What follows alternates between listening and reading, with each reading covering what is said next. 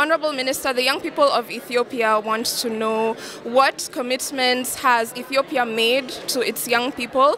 We have been working in the past years to really focus on youth and adolescent health, which started by establishing a unit itself within the ministry which can cater towards adolescent health and youth health. There are many pillars within that, which includes, of course, ensuring that our health facilities have youth and adolescent-friendly services which can cater for the needs of youth and adolescents, and also ensuring access, of course, to key health services like reproductive health, mental health issues, and other comprehensive services like nutrition.